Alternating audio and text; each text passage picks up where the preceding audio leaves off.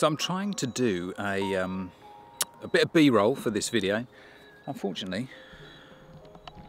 the grass is a bit rubbish. Also, there's loads of sheep poo everywhere, but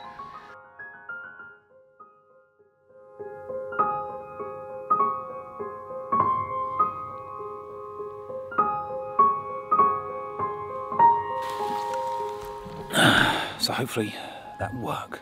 Now, onto the video.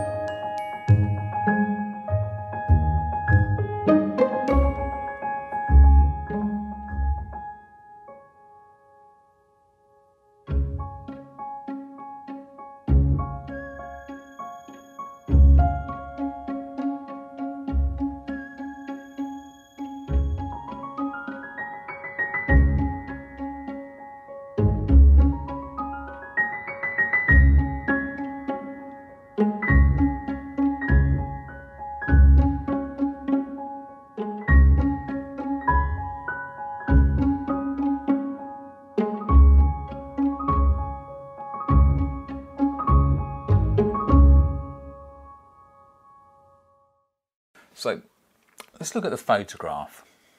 Now, the colour between the reference photograph and the painting, or the blocking of the painting, is slightly different.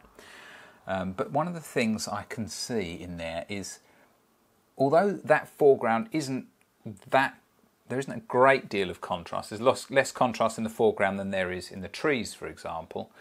There are some darker elements in there. Now, what I don't want to do is go over the whole thing with the dark and then have to put the lights over the top. So all I'm going to do is, using the series 771 size 1 from Rosemary & Co, I'm going to add just the darker elements where I can see them. Going to put in probably centimetre long lines in roughly the same direction. I mean, they're all vertical, but I'm not at all being precise, just to begin with, and then we can go ahead and maybe add a few in that direction, moving upward strokes. But let's get just the body of that in first of all. Now remember what we were saying, we don't want it to be too dark at this point. Now another thing I'm going to say is, looking at the grass in the photograph, it's long, it's really long grass. Now we need to try and paint it as we see it and not how we think it should be painted. For example, as you can see here, doing these shorter lines here, you can't actually see. It's only there are very few lines, and it's usually the dead grasses over the top which are one long continuous line. The darks that we're putting in, they don't need to be. They can be much smaller. And what's going to make it look long is the fact that the brush marks that we're putting in are all going in roughly the same direction. Shorter grass tends to be more choppy, so it's more like that. Okay, so now we've put in the more mid-tones, I'm going to go with the darks now. So just adding to that mix, we've got the sap green, the thinner, and we're just going to now add a small amount of ivory black, just enough to give us those darker tones that are just right in the deepest parts of that long grass there. Now once again, we don't want to do too much with this dark paint here. We don't want to change the overall appearance of that. It's not far off the colour and the tone that it needs to be. We just need to, as I say, fill in those darker areas, and there aren't many of them.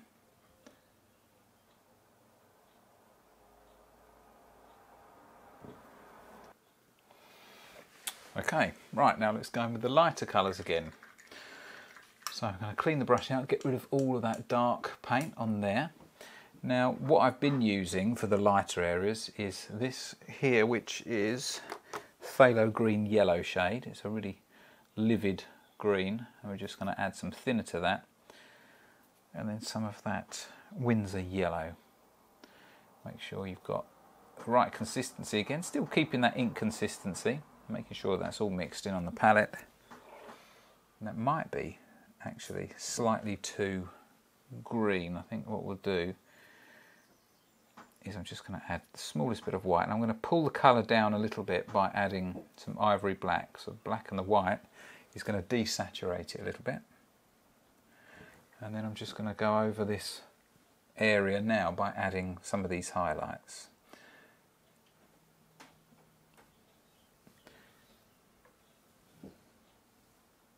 Just using the very tip of the brush there.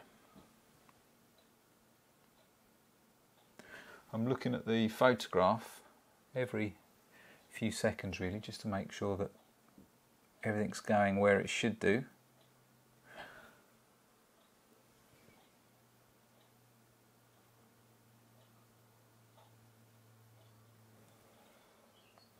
And this is just going to be one of many layers, so we don't need for it to look perfect on this first layer really, or second or third layer I suppose it is, but we're going to go over it again. And one of the things I'm also doing, the lighter I'm going with this, the paint is thickening up ever so slightly. Now that paint's not thick, but there is certainly less thinner with it, or with these light, while I'm putting in these lighter tones. And the consistency, I suppose, is just on the dry side of an ink. You would never be able to push that through a pen.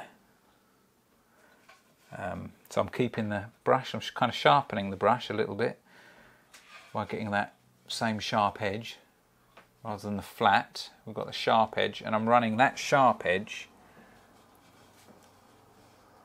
along the panel there, and that's what's giving us that much tighter line.